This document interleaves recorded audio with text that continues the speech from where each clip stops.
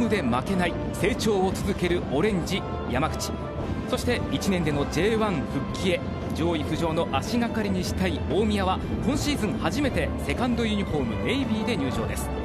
ペナルティーエリアのすぐ近く、瀬川クロスを上げる、ヘディングどうだ、オナユ右足シュート決まった。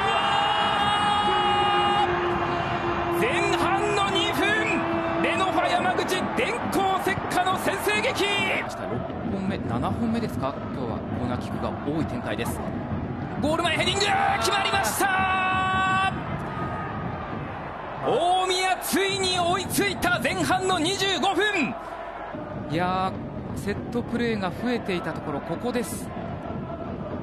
ゴール前マテウスですね、ヘディング、競り合いのところで少し、押したんじゃないかという山口選手ありましたけれども、でも大前選手のボールですよね。そうですね、のでチャンスになりますよね。右足ですからインスイングですね。インスイングで風もうまく使えますし、ここもいいですね。さあ先制点が勇気を与えるか大宮。左サイド大前がボールをキープする、叩いてマテウス中央使う、ここから狙っていった。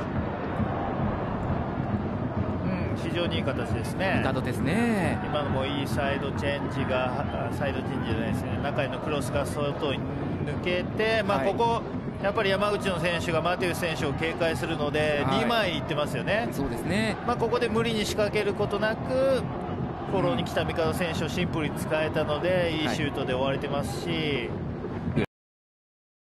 マテウスが中に入ってきていました。もう一度押し込むマテウス、バイシクル、イエローカード、これ2枚目。そうですね、マテウスイエローカード2枚目、レッドカード、退場です。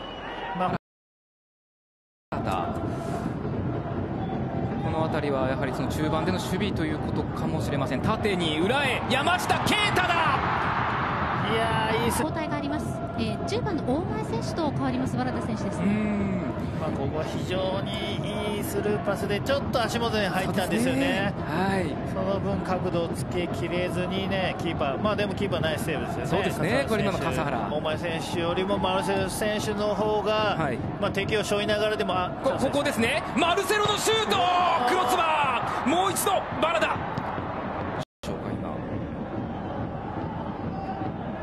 ここは先ほどのマルセロのミドルシュートです。完全にミートしてすごいシュートでしたけどね。無回転で落ちればっていう感じでしたけどね、伸びましたね。そうですね。勇気湧きましたね。右サイド小野瀬切れ込んで左足のシュートだ。